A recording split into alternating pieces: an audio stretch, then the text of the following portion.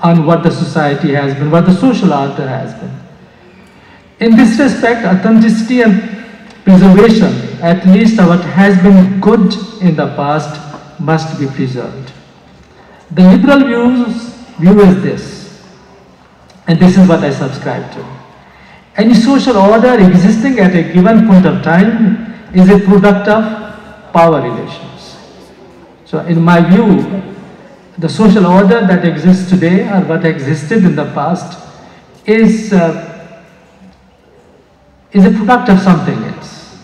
So it is not an independent factor. Therefore, it is politics that shapes and defines a social order, gives it a path or a trajectory to change, transform, or even remain the same.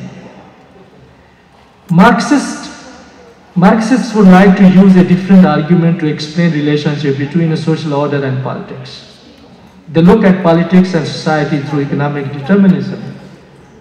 Marx had famously said, the ruling ideas of any epoch are the ideas of the ruling classes.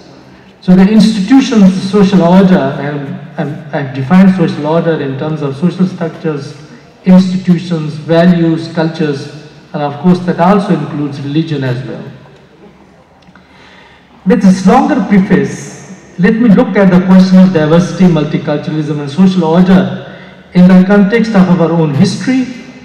What strikes me the most is the fact that all other post-colonial nation builders, our elites, became possessed with the idea of ethnic, linguistic, and regional diversity was a problem for building a cohesive nation of Pakistan or achieving national solidarity. But this has been, I think, one of the major flaws in state and nation building in Pakistan as well as in many post-colonial societies, that cultural, ethnic, religious, all kind of diversities that our elites have looked at, and this is always a question that is raised quite often in the media as well, that how can we be a nation when we are Pashtuns, when we are Sindhis, when we are Balochis, when we are Punjabis? My answer is very different, which I am going to give here, and I would like to explain a little further.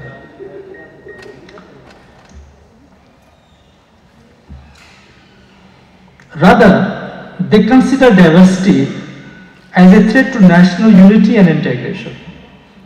And what has been their solution? They implied the symbolism of religion, and particularly in the context of Pakistan, Muslim nationalism, national language, Urdu, and selective Islamic history to construct a common national identity. Politics, economic planning, and state building became highly centralized in support of creating a homogeneous nation out of diverse elements, right? So, two-nation theory as opposed to Indian nationalism and Muslim nationalism, and the symbolism that we have used, it has a particular idea about state and nation building. My primary argument is that diversity is not inherently in conflict with nation-state. And this is a very important point. It just requires another kind of politics to build a nation, right? The other politics, in my view, is the politics of representation. That is democracy, constitutionalism, rights, devolution, that is decentralization and federalism, and embracing multiculturalism as a way of building a nation on the basis of common political interests. So, you know, in Europe has been an idea of a cultural nation that we always talk about it. French would define themselves in terms of French culture, British in terms of English culture, German in terms of German culture. So many of the intellectuals and elites have become really impressed that yes, they have one culture, through one language, one historical memory, can't be the same. My answer is we can't be the same. So therefore you have to rethink of yourself in terms of celebrating your diversity rather than considering it as a threat. So let me repeat this phrase. The other politics in my view is the politics of representation, devolution, and embracing multiculturalism as a way of building a nation on the basis of common political interests. What brings diverse communities in India or in Pakistan or in any post-colonial states is primarily the commonality of interests. What is it that we get out of being a one state or a one nation, rather than on the basis of a singular national culture. I don't deny the fact that nations like India and Pakistan don't need a national culture. But then what is a national culture is a subject of evolution, and there are many forces that play a role in shaping it. In my view, diversity of Pakistan, ethnic, linguistic, regional and religious, represents rich historical heritage of ancient lands and societies of the country. And as such, it must be respected, accommodated and celebrated. Contrary to the prevalent view that ethnic diversity is a problem for national integration, I argue that nation-state building must be sensitive to multiple histories, cultures and communities comprising the state. I'm doing on time? Okay, 5 minutes. Therefore, no single template will fit all cases. Any effort or scheme to conceive nationhood out of this context would only generate alienation and conflict, as it has happened in many cases, including ours. We are a multicultural society with many overlapping layers that include Islam and history and geography, bonds, affinities and similarities. This requires a social and political framework of multiculturalism to shape the identity and direction of the society. Multiculturalism, however, is not about the social facts of diversity, but about equal cultural significance of all. There is no culture, Urdu culture, Punjabi culture, any culture superior, English culture. I mean, this has become as a postmodernist or modernist critique, against westernization and western modernization. That is not the authentic way of living or organizing society. Every society has its own authenticity, its own criteria, what is good for it. This signifies autonomy of every group to preserve native language and specific cultural stand. In my view, the source of major evil of intolerance in Pakistan, this is the subject that whole presentation is all about, religious or ethnic, is inability or failure to recognize difference as natural. It's natural, legitimate and worthy of mutual recognition and deference. Right? Being different in terms of race, in terms of religion, in terms of ideas, ideologies, or political persuasion, anything. It's not about superiority or inferiority. It is about being what one is. Toward the end, I make a plea for embracing multiculturalism as a social philosophy. We should accord value and respect to the multiple differences that exist within the society, religious, ethnic, ideological, and many other. The danger is that by denying difference and space and legitimacy to the different, some types of social groups assume power to judge others and attempt to exercise authority and monopoly over truth, ideal conduct, belief and ideology. As ministers are being hauled before spiritual leaders and ulama, and they want to have this power to judge somebody's beliefs, that tells a lot about which way our country is going to. This generates a psychology of fascism, imposing one's morality and political views on others. It is happening before us. Living through a long wave of sectarianism, terrorism and systemist violence, it is pertinent to raise questions about social attitudes of conformity and denying respect and legitimacy to the opposite religious or political views. Let me emphasize this.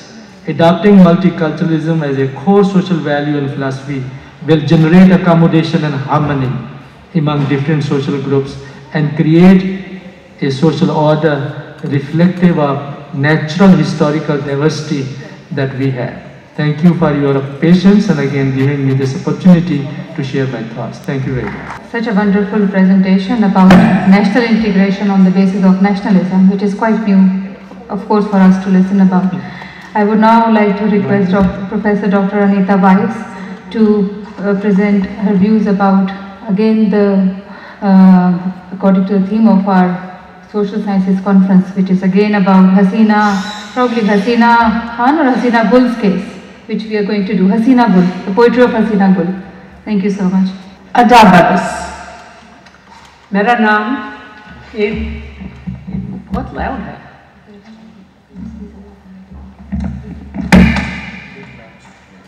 मैंने अपने बारे में सुबह introduce किया, लेकिन फिर भी थोड़ा और समझाऊंगी.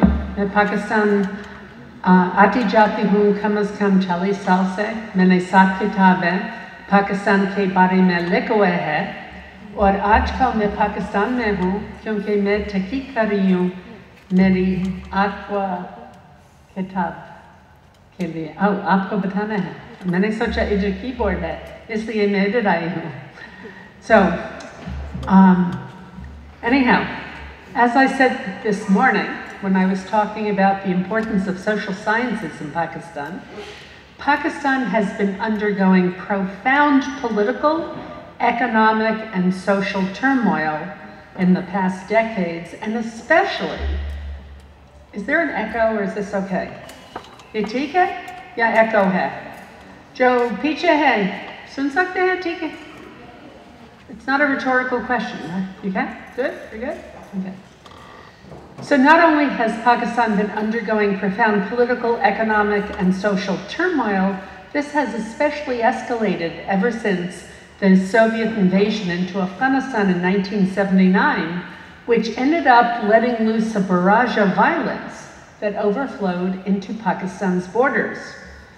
Too frequently, this has resulted in violence, and local people in Pakistan are left questioning the causes behind it. This violence often emerges from religious extremism, which both causes and reflects cataclysmic chasms between different groups in Pakistan. Violence fatigue also sets in as people are frustrated with the incessant fear that they must live with on a daily basis. It's difficult to move forward with reconciliation when the violence remains a constant occurrence. Violent extremism, unfortunately, has manifested in a variety of ways, especially in the past decade in Pakistan. In response, non-state actors, individuals, along with local community-based organizations, civil society groups, and the like, they are engaging in various kinds of social negotiations and actions to lessen the violence so as to recapture indigenous cultural identity, and often in very inventive ways. किधर जा रही है? पीछे. हाँ, ठीक है. मैं आपको बताती हूँ. ठीक है? मंजूर?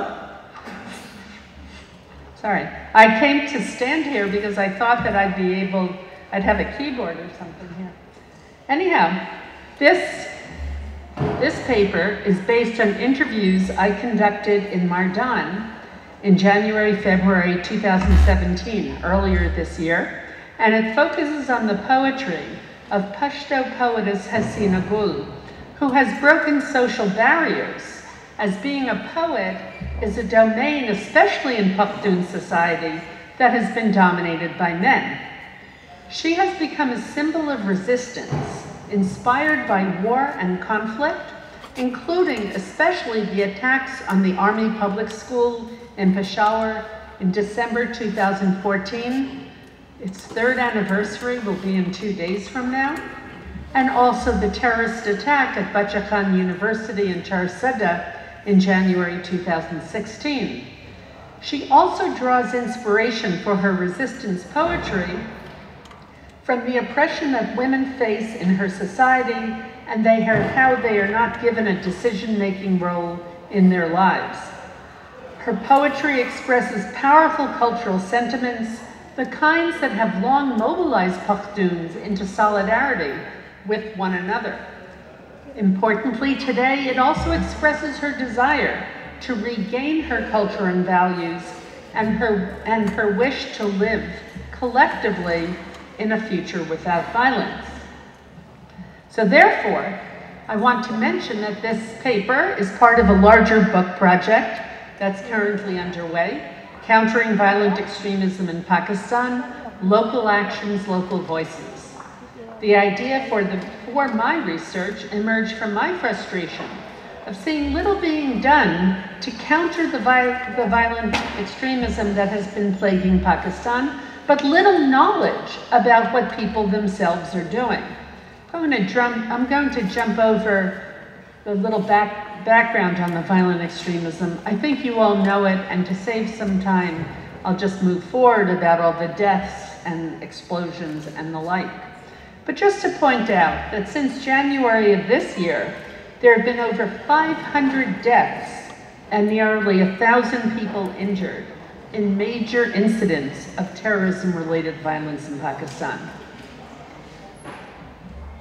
So while we see this violent extremism mushrooming, most people are at a loss to explain who is behind these acts or how to stop them. The government of Pakistan finally launched a national action plan to combat violent extremism following the attack on the Army Public School in Peshawar. So less than 3 years ago, they came up with the National Action Plan, which has not been successful in most people's eyes. The plan had focused on cracking down on madrasas that support religious militancy and extremism. There's a lot of other places in Pakistan that support religious militancy and extremism aside from madrasas. So we shouldn't just put madrasas in that corner, okay? Because there's a lot of wonderful madrasas that don't preach violence. But the National Action Plan includes nothing to address what else is occurring in the wider society.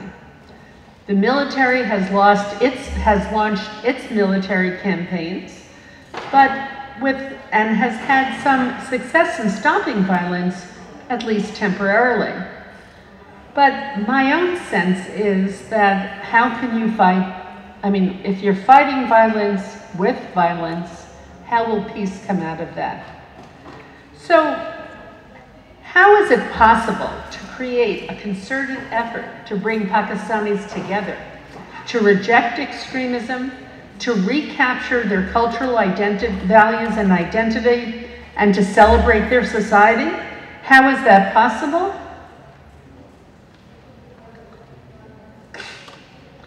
The reality is, we'll get it together. The reality is that many individuals and groups in Pakistan are engaged today in doing just this.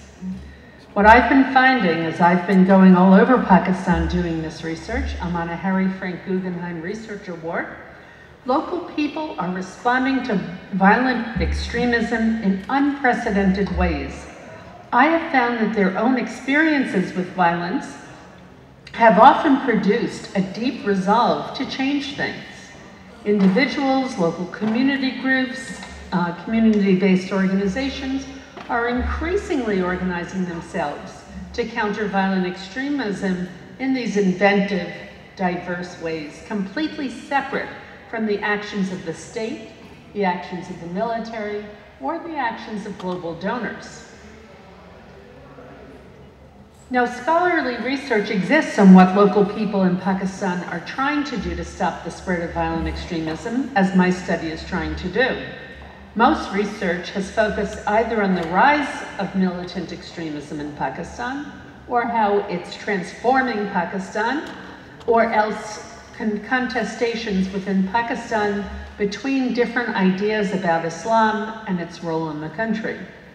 Instead, as with much of my earlier research, this project is based on close ethnographic study of ground realities as I seek to understand what's actually occurring through learning about not only what people are doing, but why they are selecting these kinds of actions. I've created a typology that's comprised of 6 categories into which these various activities can be placed. The first I've termed writing and performance, which you can see, it's either Pashto poetry, which is what I'll talk about in a minute, music, such as the Lal Band's efforts at performing at schools. I was able to accompany them to a performance in Bagbanpura, which was amazing. Gulzar Alam in Peshawar, whose music is often the backdrop that is being used when there are protests against bomb blasts. But due to harassment, actually, Gulzar Alam last week is said to have had to leave for Afghanistan because of threats he was receiving. Anyhow, other writing and performances, things like the Tehrik-e Naswan, a Joka, a Lomopolo, the Pushkalavati Theater Company in Charsada, the Interactive Resource Center all over the country, and somebody like Gulab Khalafridi's efforts to revive the rubab as a symbol of Pashtun identity, and the critical thinking messages found in Creative Frontiers Pazban comic books. The next category is using art to reclaim space. Painting over hate language in Karachi, like Rang de Karachi. They saw themselves as guerrilla artists, painting over hate language, 2 o'clock in the morning, and then putting their stencils on, promoting peace and ideas like that. It morphed into the Walls of Karachi project. Activities in Lahore, the Awami Art Collective, and of course the Karachi Conference, Islamia College, art students painting peace messages on the walls of Bahawalpur, and if you haven't noticed then, the bus stops that have been nurtured by the Lahore Biennale on Mall Road, Jail Road, and Canal Bank Road that give people a sense that they're important, and this is why they're now able to sit in these lovely artistic bus stops that cover them when it's raining and that provide shelter in the heat of the day. The next category is communal actions. You can see what's written here. I wasn't going to read it, but now I realize this is the one I need to read because it's not only efforts by religious leaders and others to promote interfaith harmony and understanding, resulting in changes in government policies and government institutions and structures. I've been meeting with many ulama and religious leaders. Wendo Khor's various activities, incling the Viable Village effort in Nowshera. And I want to say Raza Khan's efforts with Aghaze Dosti to promote understanding between Pakistani and Indian children by encouraging them to write pen pal letters and holding teleconferences, showcasing children's pictures in the annual calendar that Aghaze Dosti puts out. And if you don't know about this, Raza Khan tragically disappeared nearly 2 weeks ago for reasons, frankly, I cannot fathom. Anyhow, after communal actions, there's new kinds of education curriculum, promoting critical thinking, especially the Bacha Khan schools and Zoya schools in Punjab. Next also is innovative usage of media. You said 15 minutes. Tom? No, it's not, because I haven't yet. I can do addition. We started at 3:30, it's not possible. Anyhow, innovative usage of media and news reporting, and then finally activities to take back cultural spaces. For this talk, as it fits in with the conference theme, I'm going to discuss the poetry of Hasina Gul. There's a new generation of Pashto poets who have grown up directly opposing violence. And she is definitely one of them who is considered to be very important. With violence and suicide bombings surrounding them, poets throughout Khyber Pakhtunkhwa are speaking out in their poetry against hypocrisy, power, and oppression. She has broken social barriers by, as I said before, by becoming a famous poet, as this is a domain especially dominated by men. She sees herself as a symbol of resistance today. She told me that when she began writing poetry, it was about love and romance, but that was short-lived. As tragic events unfurled in her area, the inspiration for her poetry then became war and conflict. She also draws inspiration from the challenges women confront. She told me that after the APS attack, she went to SWAT to recite her poetries and said that the people in the audience were crying because they were so overcome with emotion. She said, "They said that we are peace-loving too, and they have had it with war and conflict. They said we don't just want this for Splat, but we want this for the whole world. Ultimately, we want to do away with the concept of war altogether. A great number of people are upset these days, and this was their reaction. These people have to die for a war they didn't start. The casualties of war aren't just our lives, it's our dignity, our children. We are right in the storm's eye, the center of war.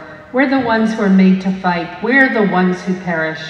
Yet they're the ones who win the war. It is their fate to win, as it is ours to lose."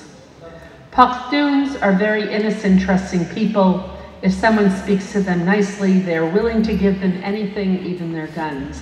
This is why we fight their wars. This is the problem we face. So I don't think I have enough time to read all the poetry I plan to, but I'll read some of it. Her poetry expresses these sentiments quite powerfully.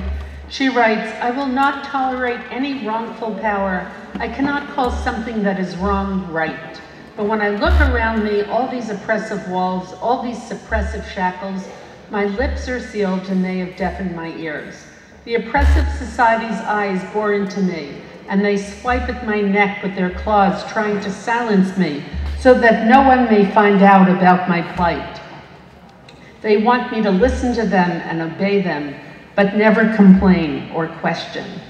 I wish I could gouge their eyes out and break their suppressing claws, but to no avail. They keep coming for me, tormenting me.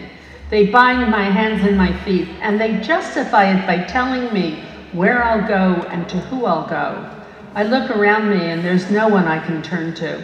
I haven't a home, so I bow my head and poison myself because I refuse to call what is wrong right. Sometimes I resist, sometimes I bite my tongue." She considers that her poetry, that her poetry recitations affect her audience's thoughts and actions. She recounts that people have come up to her after a Mashida and said, "We don't want anything to do with this. We don't want to engage in war. We want to educate our children, and we want to empower our women. We want to be able to bring about progress." So in this poem she writes here, "Death was something to look forward to when the time was right, but you take people away before their time. We would look forward to being on our deathbeds and being surrounded by loved ones who would give us a peaceful send-off.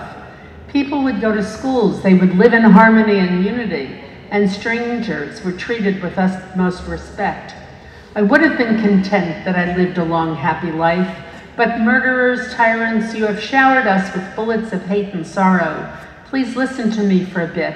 Please rest your arms, for a lot of blood has been spilt."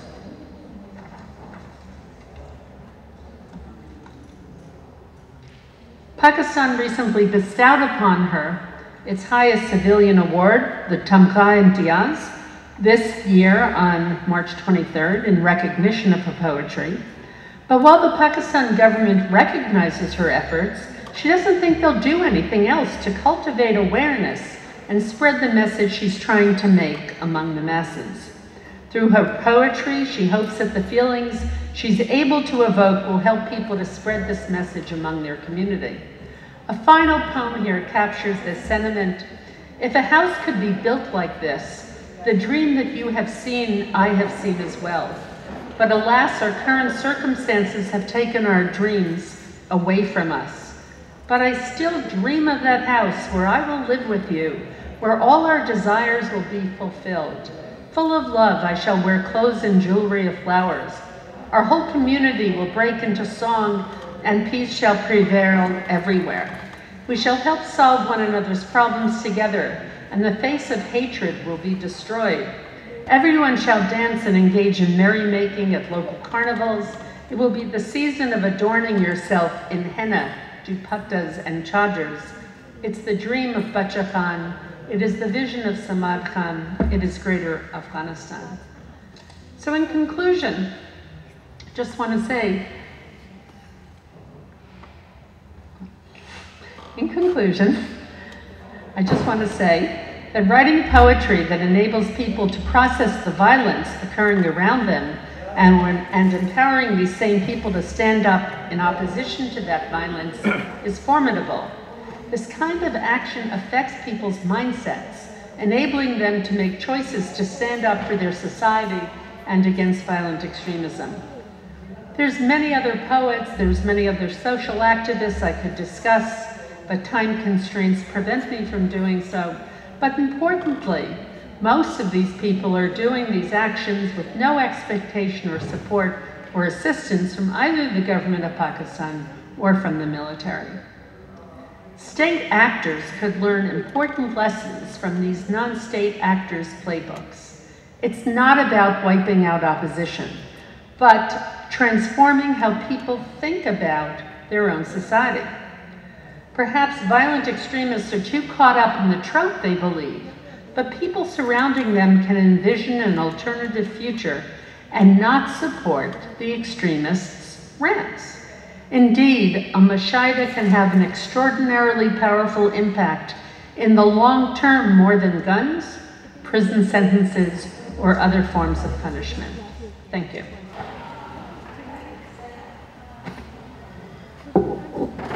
First of all, thank you very much for your presentations. My question is directed to Dr. Anita. I'm from Russia University of Pakistan English Department.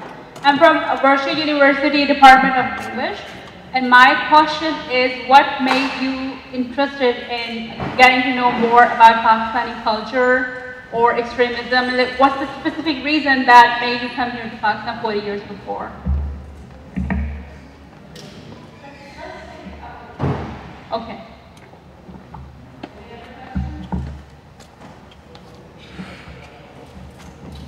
Yes, Malcolm Odell. My question, Professor, is, given your interest in this whole subject and your call for return of multiculturalism, all very, very sound and very mysterious as to where it's disappeared, how you trace the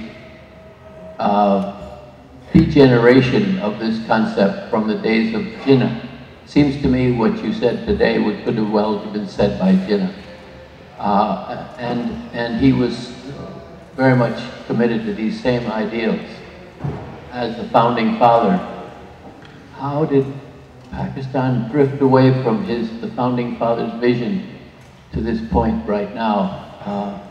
And what can be done to bring it back to that vision of his?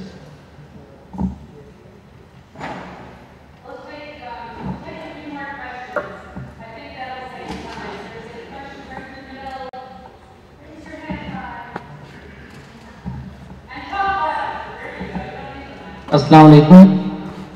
Welcome to Pakistan. I want to make some comments and one question. My comment is, our first hope was, after our independence, was Liaquat Ali Khan. He was our first hope. After our... We don't have much time. That's why we're doing it like this. Please just ask your question. Just two comments. No, and one we question. don't have time. We just want your question, please. My question is, isn't you the elites of Americans who pushed the Pakistan from a liberal society towards extremist society? I personally feel that these are the Americans who pushed our generation from a liberal generation to extremist generation.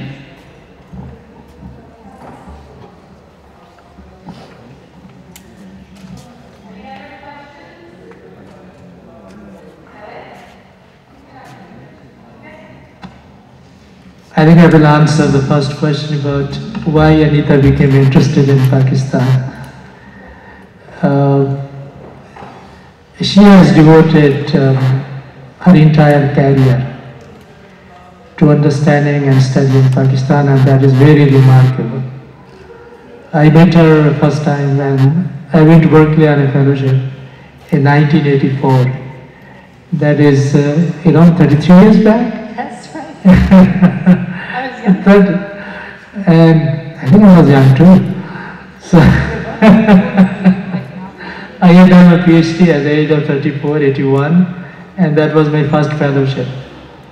And I've known her since then. She has studied inner city, Wall City in Pakistan. You know, I'm really surprised that why wouldn't students of social sciences and humanities not know Anita Weiss? She has written about 3-4 books, tens of 7 books, right? So quite remarkable. I don't think this question that why somebody got interested. There is a tremendous interest in area studies, and there is tremendous interest in subcontinent and our rich history and culture. So I have learned a lot about Pakistan from Anita, and actually my understanding of Pakistan is much sharper by reading those in the US academia who have written extensively on Pakistan. Thank you very much for being a friend and being the expert on Pakistan. Thank you very much. How Pakistan can get out of the present trouble and the question of multiculturalism. But actually, if you look at popular society at grassroots level, we have a strong sense of communitarianism, a strong sense of belonging to communities. There is an issue is actually, it goes back to commercialization of politics during the independence movement. And they will not enable those people to do what they're doing. You hear that somebody is going over to the dark side, you do something about it, you engage with them. This is what has so impressed me about what Creative Frontiers has been doing in their Pazban comic book series, because it's about a group of students, college students, and one person stops showing up at class, and then they go after him and they talk with him about, because he's about to go off to fight the jihad. But what's really interesting then is Creative Frontiers folks like Gohar Aftab and Hamad Anwar, they engage with the students and say, which character do you identify with? What do you think they should have said? So this is really important work. Does this stop extremism? This is the way you do it. One step at a time. If you don't take those baby steps, you're not going to make the giant leap. So that's why I wanted to share the poetry of Hasina Gul today, because you can say, oh, it's just poetry, but it's having a profound impact on people's sensibilities in Khyber Pakhtunkhwa. I didn't say before that it was translated by Zainab Adnan and Anila Adnan. They helped me to translate from Pashto into English. So thank you very much, Bari Meherbani, that you've endured our panel. Thank you.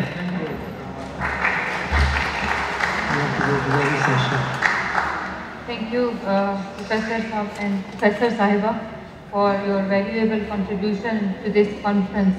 Certainly, winding up the session, we could say that what we could gather from these sessions was to rely more on creating awareness about national historical context that may lead towards national integration. Secondly, we should believe in the transformation, and this transformation must begin from here, right from here, and then from here, then, before using our heads, right?